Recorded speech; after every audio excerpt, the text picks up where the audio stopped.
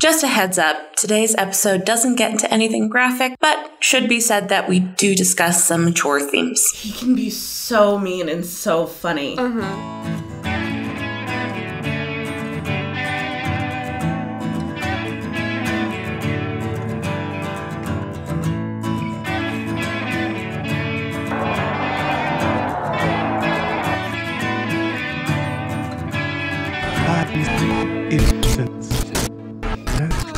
Welcome to another episode of The Book Isn't Necessarily Better, a podcast from the Community Library Network. I'm your host, Mikayla. And I'm Roxanne. Today we're talking about literary bad boy Truman Capote and his classic novella, Breakfast at Tiffany's. Take it away, Roxanne. All right. I am excited to talk about Breakfast at Tiffany's and more talk about Truman Capote. The train wreck that is Truman Capote. Oh, Truman. Well, I'm going to start with a biography of Truman Capote. The diminutively statured... the small-statured man standing at only 5'4" and lover of amazing clothes. Truman Capote was born in New Orleans, Louisiana in 1924. He was born as Truman Struckfuss Persons. Excuse me? His middle name is Struckfuss. And what does that mean? Where's that from? I don't know. Well, he had a really challenging childhood. His father was called Arch, and he was a petty criminal. He was in and out of jail. He actually came from a pretty high-ranking family. He married Lily Mae, his mom, who got pregnant when she was 19. His parents got divorced when he was 4, and Lily Mae was pretty neglectful, and he would deal with abandonment issues his entire life. When he was little, his mom dropped him off with relatives in Alabama, and so he would deal for the rest of his life with pretty intense trauma from having a mother who would often lock him up while she went out with men. Because of this, he had a complicated relationship with women in general. But when he lived in Alabama, he lived with, some sort of distant relatives. And because Truman knew that he was gay from childhood, he didn't always fit into a pretty rigid social system. And sometimes he could be an outcast. But he met someone pretty important to his life in Alabama, no? Yes, he met Harper Lee. Wait, who's she? Harper Lee would go on to write To Kill a Mockingbird, and she wrote him into the story. He is the character of Dill, their little weird neighbor boy. I think that he also wrote her into a story, is that right? Which one? I think it is Other Voices, Other Rooms. Okay. The character of Isabel is based on Harper Lee. Oh, all right. Yeah. Yeah, they remained lifelong friends, although he would have a falling out with her as well towards the end of his life. Just about the same time he committed social suicide with everyone he knew almost. Burned all those bridges. Totally self-imposed, too. Oh, man. Truman would be super fun to have like a 3-martini lunch with at a fancy hotel restaurant, but I think he could be a challenging person to be friends with. Absolutely. As we'll see, he doesn't have a strong sense of loyalty, and I don't know that I blame him after a childhood like he had. Right. So he spent his very young years living in Alabama, and he knew that he was a writer when he was about 8 years old. He had a quote where he essentially said like how other kids would go home and play sports all afternoon, he would go home and write for 3 hours. Yep, very dedicated from a young age. He actually won a Scholastic Art and Writing Award in 1936 when he was like 12. That's amazing. Yeah. So he spent his youngest years in Alabama, meeting Harper Lee, running around, and they were sort of an odd couple. She was a tomboy. He was, like me, an indoor kid. He was writing, but they became great friends, and it's pretty incredible that they both grew up to be famous authors. Although for very different reasons, right? Harper Lee wrote like one great American novel. Technically 2, but we don't count the second one. We don't? We don't. Why not? Because it's bad. Really? It's bad. I think we may need to do an episode on this. We probably should talk about this, yeah. Her posthumously published Go Set a Watchman is not my favorite. Okay. Yeah. All right. But he was a pretty prolific writer, on the other hand. He was for basically the first half of his life, and then essentially he kept getting contracts to write things, and he kept not fulfilling it. That seems very Capote. Yeah. We need a... I think he was probably exhausting. Capote-esque. That's what we're going to call it. But he also, I think, is a straight-up genius. And I'll get into more why. But going back to his childhood, his mom got remarried when he was around 12 to a man in New York who was a lawyer and a businessman. His last name was Capote. He did not like this new stepdad, but the stepdad did adopt him, and so he did change his last name to Capote. He also changed his middle name. What did he change his middle name to? Garcia. His stepfather's name is Jose Garcia Capote. Mm-hmm. He was Cuban. Yeah, and he changed his name to Truman Garcia Capote. Okay. Yeah. Well, this dad, he made a lot of money. And so they did live the high life. Truman was sent to really prestigious boarding schools and prep schools. He had a really good education as a preteen to teenager. But again, his mom did not have a great picker because this man went to prison for embezzlement. Because of the trauma of this, his mother did die by committing suicide. And he had a really difficult relationship with his mother. Not only had she abandoned him when he was young, she was an alcoholic, and she did not approve that he was gay, and she would pick on him for what she saw as effeminate personality traits. Wow. I can only imagine how hard it would be for a man like Truman. He was openly gay, and this was a time where that was not okay. Being himself, it often brought bullying on him when he was a kid and when he was an adult too. It still wasn't widely accepted, even in his New York circles. Right. So a little bit later, after his teen years, he actually worked as a copy boy in the art department for the New Yorker. Yeah, what's fascinating is, I think it shows how brilliant he is that he never went to college to hone his innate writing skills. So straight out of high school, he got this job as a copy boy. Yeah. Now, he got fired from this job. Do you know how? It has something to do with Robert Frost, right? Yep. So basically, he met Robert Frost sort of in passing, who was working as an editor at the time, I believe. They just didn't have good chemistry, and I think Robert Frost didn't feel like he was getting the respect due to him by Capote. And so Capote was ordered to go to this Robert Frost poetry reading, but he legitimately had the flu that day. Oh. And they said, too bad you're going, or Mr. Frost will be very upset. Mr. So he Frost. went, but halfway through he was going to faint, so he left, and Robert Frost made it happen that he was let go. Wow. But from there, he worked his way up. He was great at making friends. And so he made his way into these New York circles of, prestige and writers. And he was able to get his short stories that he was famous for into magazines. Wow. When he's still young, he does meet his lifelong partner, who was another writer. His name was Jack Dunphy. They met at a party in 1948, and they had a relationship for 35 years. Wow. It definitely was a tumultuous relationship, as all of them apparently are. Well, as we'll learn, Truman definitely has substance abuse issues, and he'd be in and out of rehab, and Jack tried to be his rock, but he was in a relationship with an addict, so this was very difficult for him. Yeah. But they were together until Truman's death. And when did he die? He died in 1984, but he did some things before then. Okay. I have a quote that Mr. Capote said in 1978. So when he wasn't writing, he was just having a fantastic time being a personality. Oh. So he loved to go on talk shows. He loved to hold court. I think today he would be an influencer. Absolutely. Right. He would be... Oh my gosh. A TikTok personality. Loved attention. Loved attention. He sounds like he would have been a ton of fun and really exhausting, like I said. Exactly. But he always knew he was going to be a writer. He said in 1978 on a talk show, "The thing about people like me is that we always knew what we were going to do. Many people spend half their lives not knowing. But I was a very special person. Oh, nice. And I had to have a very special life. I was not meant to work in an office or something, though I would have been successful at whatever I did. But I always knew I wanted to be a writer and that I wanted to be rich and famous." It's good to know that entitlement isn't just limited to millennials, right? I love him. I love the confidence. That's great. Yeah, so he wrote these short stories, and at the same time, he became great friends with what he called his swans. Ooh. And the swans were New York socialite women. He would be their best friends. Their husbands trusted him. Because he was gay, they weren't worried that they were going to run away with him. So pretty much it was like the only man who could hang out with him all the time. He also had some people he was not getting along with very well for a long time, right? He had a long-time open feud with Gore Vidal.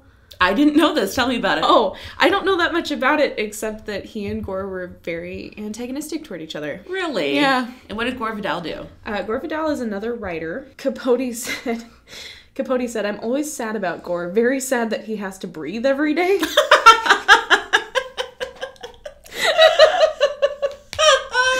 And, it's so great. I mean, But that's funny. But he can be so mean and so funny. Uh-huh. I think that it started because Truman Capote accused him of being thrown out of the White House for being drunk and insulting Mrs. Kennedy's mother. And Gore Vidal said that was slander. I love it. I love it. Yep. Oh, he essentially is the mean, popular person from high school. Oh, yeah, for sure. And you definitely want to be on their good side because they can get everyone against you. But even their good side is not safe. No, do not trust Truman. Public service announcement. Do not trust Truman Capote. He probably has a burn book somewhere. Yes. And as we'll find out, that burn book was called Le Cote Basque. Okay, tell me about it. I'll jump ahead. He had all these wonderful socialite friends. He even threw a huge party in 1966 called the Black and White Ball. And he planned it for a year and a half, and he would carry around a notebook with his guest list on it. And as his mood changed, he would cross things out. He would add people. And I want to mention, I'm getting a lot of information from one of my favorite podcasts. A shout out to this podcast called Trashy Divorces. Woo woo. And I'm a Patreon because they had a whole series on Truman Capote, and it's a delight. So I got a lot of information from them. But yeah, he would carry around this notebook, and he would cross people out as he had whims. But he threw this huge party, black and white ball, and so the men wore black tuxes and women could wear black or white dresses, and everyone had to wear a mask. Wow. Love it. And it was at times like these, because he always carried around a notebook like a writer, he would write down all of the secrets that his friends would tell him. So he's like Gretchen Wieners from Mean Girls. His hair was full of secrets. I was going to say he's like Harriet the Spy. So he basically was Harriet the Spy. Mixed with Gretchen Wieners. Yes, that basically, he knew everyone's dirt. Nice. And after being friends with these women for 20 years, so women like Gloria Vanderbilt, Babe Paley, who was married to the man who ran CBS. Wow. Like, if you think of all of the famous women from the 60s, he was hanging on their yachts. So after being friends with all these women, and after being very famous, after writing Breakfast at Tiffany's, the novella, and then he wrote In Cold Blood, which is pioneer of the genre. You might argue with me. I won't. Narrative nonfiction. So nonfiction book in the style of a novel. So one I think of most is like Devil in the White City. Right. The interesting thing, though, is that we have In Cold Blood categorized as fiction, whereas we have Devil in the White City categorized as nonfiction. Really? Yeah. And is it like that in most libraries? I'd have to look. It's interesting because there's a lot of accusations that In Cold Blood is not totally accurate. Despite the fact that he did years of research on it. And just to give a quick rundown of In Cold Blood, it's based on his research going to Holcomb, Kansas, after a slaying of a family by two men. And he became friends with the murderers and did a lot of research. And Harper Lee went with him. Yes. I believe this is all laid out in the movie Capote, which I've ordered from the Community Library Network. Wow. So he went there, but this whole process changed him as a person. I think that it sort of like messed up a wire in his brain. Okay, I buy that. It broke him a little bit. Yeah. Because he befriended these murderers and he was there to see them get executed. So after this, that's when he throws this big party. So he immediately finishes In Cold Blood, gets accolades. He's at the very pinnacle of his career. Then he throws this big party where everyone loves and respects him. And then these publishers keep giving him advances that he's not following up on. And then about So this is a 1966. LaCote Bass comes out in the 70s. LaCote Bass comes out in the 70s. And basically what happened is that he was being hounded by the publishers, like, we gave you advance money, you need to write something. And he went back to his old notebooks full of secrets. And he wrote a thinly veiled short story called LaCote Bass, which is the name of a restaurant. Mm-hmm. And it's so thinly veiled. It would be like, this is a story about Roxanne. And she lives in Schmidaho. It's basically a tell-all. Yeah, and some of the secrets are heartbreaking. Like, this one woman had shot her husband, but because her mother-in-law was so high up in Rhode Island society, she got her off the hook. Wait, her husband's mom got her off the hook for killing? Oh, okay. Girl, this is the whole thing. Yeah. So I think her name was Anne Woodward, I want to say.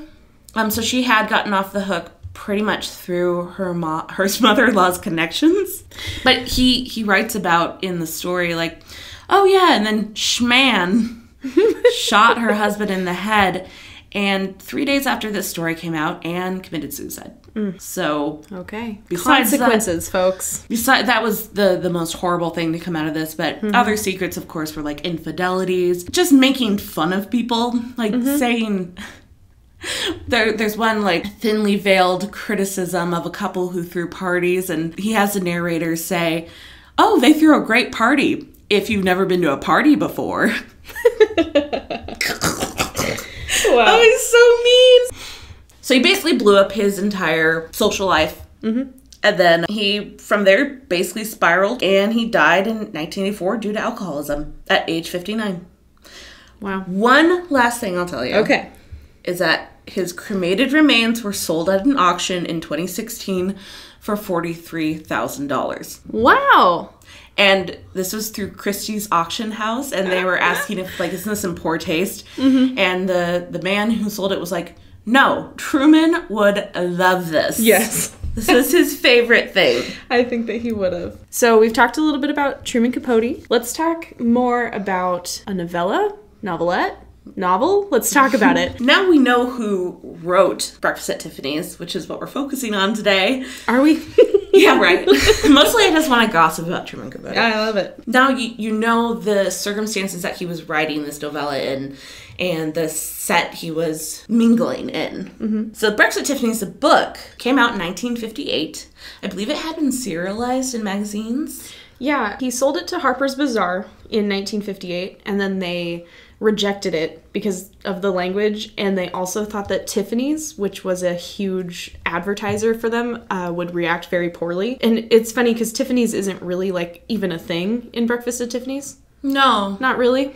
No. But they were worried about the consequences of that, so they rejected it. They were worried about how Tiffany's would react, so they decided to scrap it. So then he resold it to Esquire for $3,000. It was originally sold for $2,000, and I don't know if he got to keep his $2,000 and $3,000.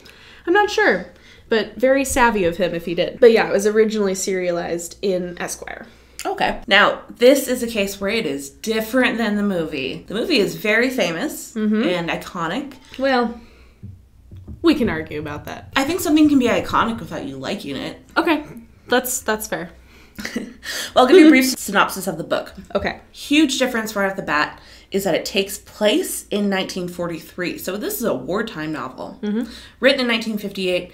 And it starts, the framing device is that an unnamed narrator goes to an old bar he used to frequent with a woman named Holly Golightly, who was a 19-year-old independent woman that lived in the same building as this narrator. And so he's basically having a flashback to 1943 and remembering his times with her. And how does that start? The flashback, because I think this is really interesting. So he's talking to this bartender named Joe Bell, who's a really big part of the novel, but not at all a part of the movie. I think he hands him a drink. They're saying, oh, I haven't seen Holly. Then they found out that the narrator has a picture of an African wood carving that looks like Holly. That a villager made of Holly because she's been traveling the world. Right. And they're like, oh, she must have been in Africa. There's no other possible explanation for this. And they're like, I remember Holly. Let me tell you all about her. Right. Sit down, pour me a beer. Yeah, essentially. Yeah, it starts really weird. And they talk about, so Holly Golightly is this 19-year-old who we find out is you call her a runaway? Basically. She's a Appalachian runaway who was married at 14 to like a 50-year-old and then ran away to New York. And many people say that she's a sex worker. People call her a call girl, but Truman Capote wants to be very clear about what her real job is. I have a good quote. Okay. So he was interviewed by Playboy in 1968, because I think it is really unclear about what exactly she does for money. Yeah, I agree. I think that's intentional. No, I'm about to tell you, okay. he lays it out. Okay. 1968 interview with Playboy, Truman Capote addressed the question. Playboy, would you elaborate on your comment that Holly was the prototype of today's liberated female and representation of a whole breed of girls who live off men but are not prostitutes? They're our version of the geisha girl. Yes. I also saw someone call her American geisha. Then Capote said, Holly Golightly was not precisely a call girl. She had no job, but accompanied expense account men to the best restaurants and nightclubs, with the understanding that her escort was obligated to give her some sort of gift, perhaps jewelry or a check. If she felt like it, she might take her escort home for the evening. So these girls are the authentic American geishas, and they're much more prevalent now than in 1943 or 1944, which was Holly's era. So he's pretty clear about it. I find that interpretation fascinating. His own interpretation? His own interpretation. One of the reasons I think that's interesting is I always question authorial intent. I'm usually a person who, like, later on, if I find out that the author has said something different, I take that into account. My husband, on the other hand, is like, once it leaves Truman Capote's hands, he doesn't get to say anything about the novel anymore. Oh, it's the concept of death of the author. Yes, exactly. So there's different schools of thought, but I kind of think it's interesting when authors reinterpret their own work later on. It colors my understanding of them, and I think that that's fascinating. Because this is a full 10 years after it was published when he says this. So yeah, she's a 19-year-old, and what she does is she goes to fancy restaurants, and then she says she's going to the powder room, and she's always given at least $50, which in today's money is about $800. So she'll say she's going to the ladies' room, and then she's expected to get a tip for the ladies' room or cab fare, which is also $50, I think, yeah. So yes, unclear maybe what she does for money. She has another job is that she goes to Sing Sing prison and she meets with a mobster named Sally Tomato. Sally Tomato, see? And she gives him coded messages, which are essentially, I think, like drug messages. Yeah, I think he's a drug kingpin. Yeah, she gives him the weather report where she talks about like baseball scores. Yep. So she's getting information from his lawyer, Mr. Shaughnessy. Lawyer. Yeah. Yeah. And Holly Golightly, I'm going to throw this out there. I think she's the original manic pixie dream girl. Okay. From the book or from the movie? Both. Okay. And I'll get into it, but she's 19 in the book. A 19-year-old woman is very different than the 32-year-old Audrey Hepburn of the movie. For sure. And what is a manic pixie dream girl? I just want to define this really quick. Please tell me. It's a definition that, as the film critic Nathan Rabin, who coined it, said, bubbly, shallow, cinematic creature that exists solely in the fevered imaginations of sensitive writer-directors to teach broodingly soulful young men to embrace life and its infinite mysteries and adventures. So what are some other examples of manic pixie dream girls? I think that would help.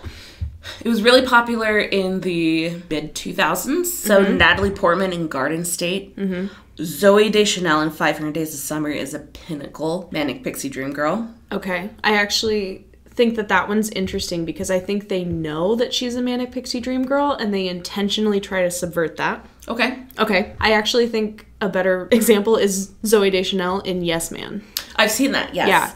And yes, ma'am. Yes. I've seen that. I love her in that movie. What's she do in that movie that's manic and pixie and Manic and pixie. I mean, she has zero ambitions or goals or anything of herself. Jim Carrey comes along and kind of sweeps her off her feet, but in this weird alt world where he's decided to say yes to everything, and she's basically just another thing he's saying yes to without having any like real sorts of intentions at all. The way I interpret it, it's usually like a depressed or just boring dude who meets up with a really interesting, fun girl, and I don't think he usually deserves her. No. Yep. Another perfect example is Clementine from The Eternal Sunshine of a Spotless Mind. So all Jim Carrey movies must have a manic pixie dream girl. If he's not being crazy. He needs like a crazy lady to take him on adventures. Great. So, and like this, she is sort of this party girl, and the narrator's enthralled with her. And in the book, it's not clear, but you can insinuate that the narrator is gay. He does fall in love with her, but he says he falls in love with her in the way that when he was a child, he would fall in love with somebody's aunt or the mailman. Yeah. So it's more of a platonic love. Sure. And at the end of this book, after she gets arrested for helping Sally Tomato, she moves to Brazil. And the cat that she had in her possession, who she never gave a name because she didn't feel like anyone should belong to anyone else, the narrator takes care of her cat, and it's pretty realistic. He doesn't see her again. Yeah, and that feels like real life. Sometimes you meet people and they change your life profoundly and then disappear. Mm-hmm. Yeah. And because she's 19, it feels like the sort of friendship you have when you're 19 and you have an apartment for the first time and you sit out on your front stoop. Sure. And you hang out with the other people who are on the front stoop. Exactly. One thing that I love, because I watched the movie first several years ago, and I am not a fan. I don't mind saying it's not my favorite movie. It's not even up there anywhere close to the top of the list. So I did not think that I was going to enjoy the novella, but I actually thought that the writing was very beautiful. Oh, he's a beautiful writer. Yeah. And I actually thought the story was a lot more interesting as well. Agreed. I think because you get more interior knowledge of the narrator and more of a point of view, whereas I feel like the movie is more of just like window dressing. Truman Capote would agree with you. Yeah. I think so. But I ended up really loving the novella, to my utter surprise. And a lot of the movie dialogue is taken directly from the book because it's beautiful. I do love when they're at Tiffany's or I don't even know if they're at Tiffany's in the book, but she has a quote about diamonds, and Holly says, "It's tacky to wear diamonds before you're 40, and even that's risky. They only look good on the really old girls. Wrinkles and bones, white hair and diamonds. I can't wait." So Ryan, my husband, if you're listening, on my 40th birthday, I will be expecting some bling. Yep. Okay. All right. Should we talk about the movie some? Yeah. And just before we do move on, I just want to say, still an incredibly popular novella. 30,000 copies of the book are still sold every single year. Wow. It's got some staying power. Yeah, let's move on to the movie. It came out in 1961. It was directed by Blake Edwards. He also directed the Pink Panther movies, and he's married to Julie Andrews, or was before he passed away. Oh. Yeah. Oh. He also directed Victor Victoria, which makes sense because she was in that. The screenplay was nominated for the best screenplay, and the man who wrote it also wrote The Manchurian Candidate and The 7-Year Itch. Wow. Which makes sense. Yeah. 360s. Yeah. It stars Audrey Hepburn and George Papard, who sucks. I have not felt this strongly about a miscasting. Oh, wow. Who is your perfect stand? I guess we'll tell you in the movie his name is Paul. Varjak. Yeah. So who would be your perfect Paul Varjak? I really thought about this. It's 1961. I don't know, a piece of stale bread would do better. Literally anyone else. Okay. First off, George Papard didn't even really want to be in this movie. And everyone, cast and crew, even beautiful, lovely Audrey Hepburn, who everyone loved, didn't like him. They have zero chemistry. Okay, yep. He is, like, if some vanilla yogurt was sentient and was given a movie star role, this is George Papard. Okay. I'm going to call him Vanilla Paul for the rest of the... Oh, I hate him so much. For the rest of this cast. He does not deserve to be in the same scenes with Audrey Hepburn, who is beautiful in this movie. Yeah. She's 32 years old. She had just had a child 3 months before. Oh. This was a really hard role for her because it was really different than what she usually did. She was nervous about playing a so-called call girl. Right. But she was not Truman Capote's choice to play Holly Golightly. No. He did not want her. He really wanted Marilyn Monroe. But Marilyn Monroe's acting coaches said that, wouldn't be good for her reputation to play a call girl. Yeah. What the term that they used that I found was Lady of the Evening. They thought that would be very bad for her career. Yeah. Shirley MacLaine almost played her. Which I love. That would be tiny really... Shirley MacLaine. I actually would have loved that. Yeah. Well, I mean, it was apartment era Shirley MacLaine. She would have been delightful. Yep. Audrey Hepburn is lovely and beautiful, but I don't think she's Holly Golightly. No. this is a different person. Yep, I agree. Especially because she has a European accent because she's from Belgium. She's also a World War II survivor, by the way. There is actually a really wonderful biopic about Audrey Hepburn's life starring Jennifer Love Hewitt. What? Yeah, it's well worth the watch. It was made for TV. It's really good. Okay. I can buy that. I weirdly love Jennifer Love Hewitt, even though she's great. I feel like she's as an actress. Yeah, but she's lovely. I'm trying not to say charming anymore. Okay. We're going to quickly run out of lovelies as well, but yeah.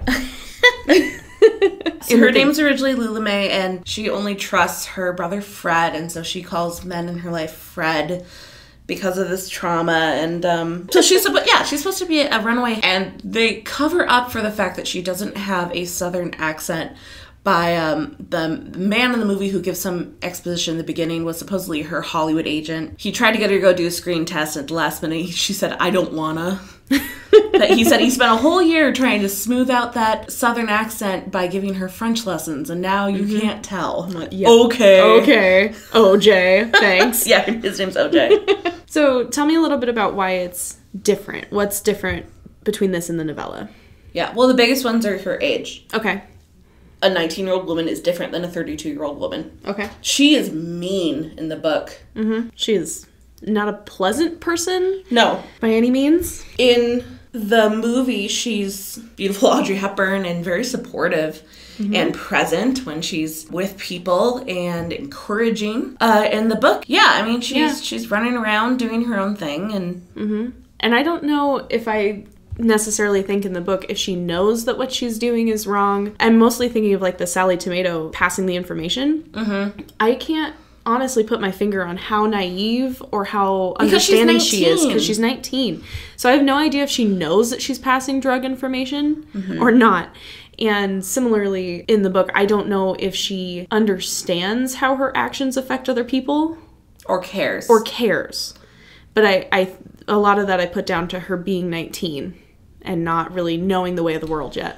Right. And so that's why I feel like a 32-year-old by then knows more about how I think people just get, I think you get a lot nicer from 19 to 32. I hope you do. Because you get a little more empathy in how the world works. I hope to God I'm nicer than I was when I was 19. But I think a lot of the way she acts is because of her background.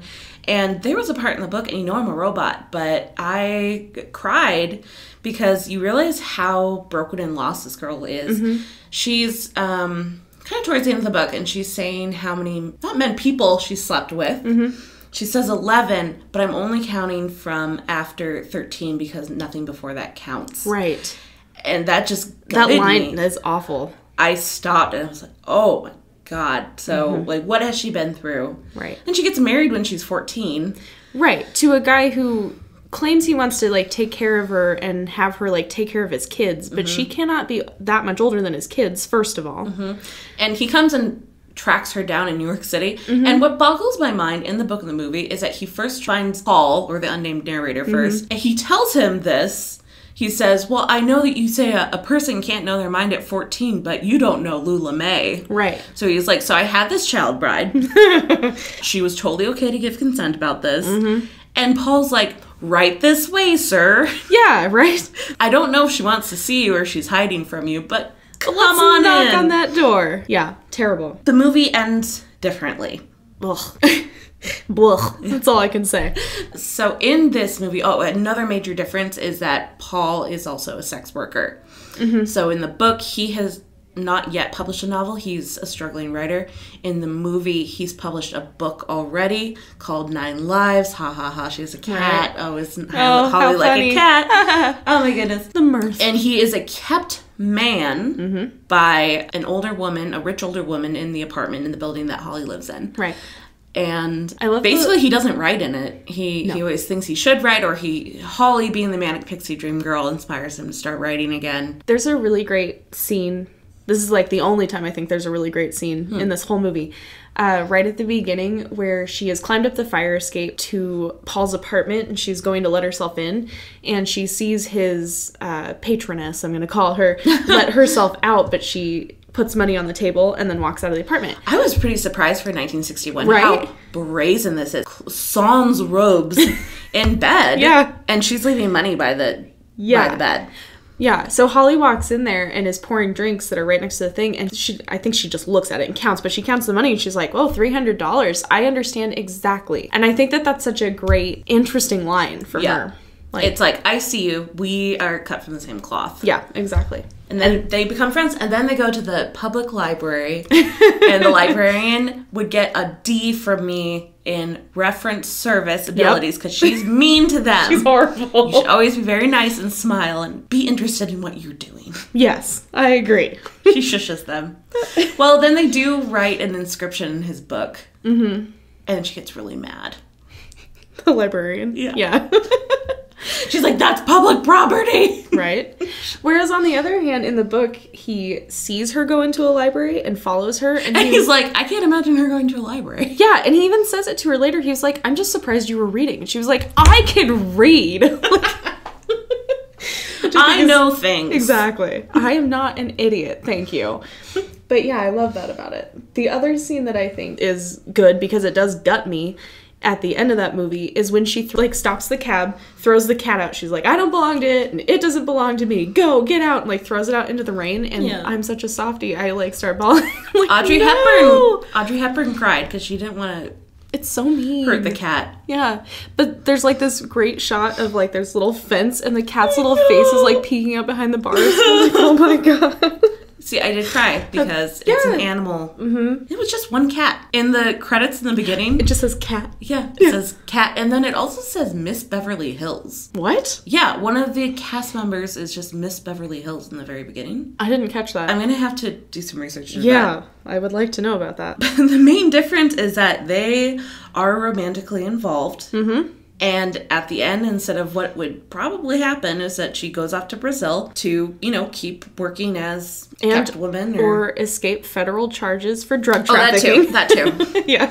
Is that they kiss in the rain and it's romantic. There is not a world where they will stay together more than 2 weeks. No. And also their kiss is awful. Because he sucks. Yeah. It's like you would kiss an aunt at Christmas that you haven't seen for 5 years and your mom's like, "Go kiss auntie, sweetheart." Mm-hmm. That's the kind of kissing that happens. Oh my god, they have zero chemistry. None. Oh! Can I give you sort of the rundown of my stream of consciousness as I was watching the movie? Yeah. Can we also talk very quickly about Mickey Rooney in this? Oh my gosh. Oh. I just think it's so upsetting. It bears mentioning. Well, I actually have this in my rundown. Okay. So the first thing I write, because I'm doing my speech-to-text voice notes, beautiful opening of the movie of her looking at Tiffany's and eating the beautiful, because it's Givenchy, who she worked with on her other movies, dress. And you have this beautiful opening, and then you get a horrible yellow face impression by Mickey Rooney as Mr. Yunioshi. It's beyond insulting. And everyone who made the movie went on to say they were really embarrassed by this.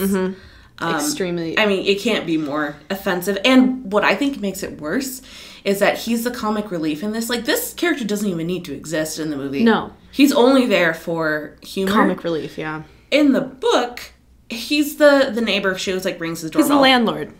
He owns the building.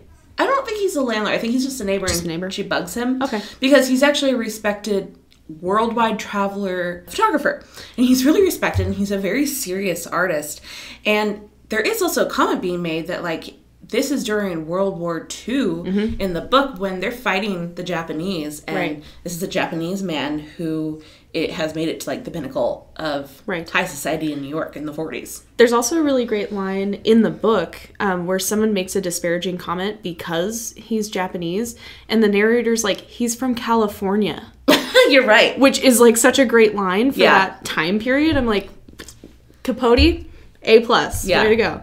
Holly, on the other hand, super racist. Yep, bad. in the book. Big yikes. She does say a lot of homophobic things as well. Mm-hmm. Is it in the book or the movie that she does say love is love? And no, it must be in the book. You think? It's in the book because she says, "Can you imagine oh no, it totally you is. marrying a man?" She said, "I don't care." Yeah. Which, of course, it's Capote writing it. Right. But it sounded so modern from a book from 1958. And that's another reason I think I liked the book so much more than I liked the movie. Is there were several things in it that I was like, wow, for a person writing in the 50s, this is very contrary to my expectations. But yeah, I just thought that was a really great book. And again, with the characters having like a more platonic sort of relationship instead of falling in love, I thought that was great. Yeah, it didn't matter in the book what sexuality was who. Right. Yeah. Like, it's a platonic, pure love. Yes, exactly. So can I just give you some thoughts and feelings I had about the movie? Yeah, I want to know the wrapping rest. up? Go for it. Oh, horrible Mickey Rooney. Yeah. So everyone was embarrassed about this characterization, and he was at first initially, and then by the time Mickey Rooney was way older, he just rewrote history, and he's like, I think I did a great job. Yep. And I know a lot of people who said I was hilarious. Yes. I've never heard one complaint.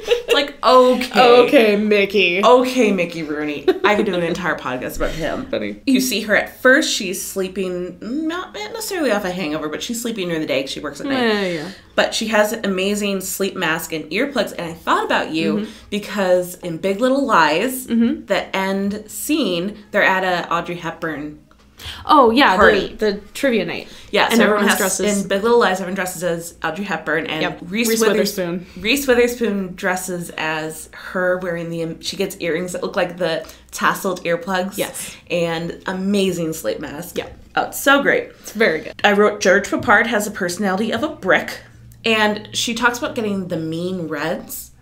Yeah. She's just describing anxiety. Right. Because she says the blues are when you're getting fat or it's raining, but the mean reds are like something else. I'm like, girl, it's just anxiety. Right. The mean blues was actually like a thing. Mean blues? Yeah. Or just so the blues? the mean blues. They talk about it. She goes, you know the mean blues, but this is different. This is the mean reds. And I actually think that back in the day, mean blues was a euphemism for depression. And this is more a euphemism for anxiety. Very fascinating. The Blue Meanies, or the Beatles did movies. They're increasingly bad as they get more and more drug-addled. In one of them, they have these characters attacking, and they're called the Blue Meanies. What is this from? The Beatles movie, Yellow Submarine. Yeah. It's very bad. Watch it sometime. Oh, I want to give you another quote from Truman Capote about Holly Golightly. He liked Audrey Hepburn. He invited her to that big party, but she was not his Holly Golightly. # not my Holly Golightly. He said, Holly Golightly was real, a tough character, not an Audrey Hepburn type at all. The film became a mawkish Valentine to New York City and Holly. And, as a result, was thin and pretty, whereas it should have been rich and ugly. Ooh. Whew. I love that. Also, it makes me think of what you said about the movie. You and Truman Capote would have been on the same page. Yeah, I think we should mention real quickly that in 2012, this movie got preserved in the Library of Congress's National Film Registry, which is for influential films throughout the ages that they believe are worthy of being preserved. And, of course, the ubiquitous poster that is on, at least when I was in my day, in 2007, every single girl I knew, including myself, had an Audrey Hepburn Breakfast at Tiffany's poster in her dorm room. Oh, okay. Another random fact, Paramount, who was the studio, they didn't want to call her Call Girl, so in all the advertising for it, they called her a kook, K-O-O-K, and in a press release they said, a kook is a kitten who will never grow up to be a cat. Wow. Yeah. And we're going to wrap it up. One more thing. Henry Mancini wrote Moon River, which won the Oscar for Best Original Song, and they wanted to cut it, and Audrey Hepburn said, over my dead body. They did it because she has a very bad singing range. No, I'm serious. Oh, they wrote it in that They wrote key? it in that key because she is not a great singer. She's not a singer. Yeah. Well, thank you for letting me rant about Breakfast at Tiffany's and Truman Capote. Sure. And everything that we've mentioned today can be found at the Community Library Network here in North Idaho.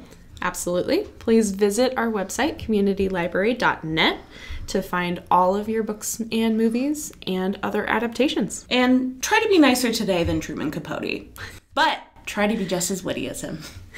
Advice to live by. Yeah. Thank you so much for joining us on The Book Isn't Necessarily Better. I'm Mikayla. And I'm Roxanne. We'll see you next time.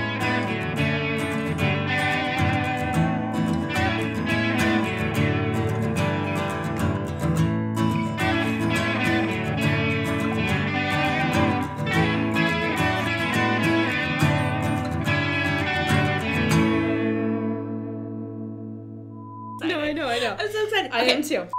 I do think we need to move on just a little bit, though. It's 10:56. Totally. We've talked a little bit about Truman Capote. I'm sorry. I totally went off the rails. It's okay. I think it was fun. Was that my Nancy Drew? Yeah, a little bit. See how calm I am about that and how rational? So chill.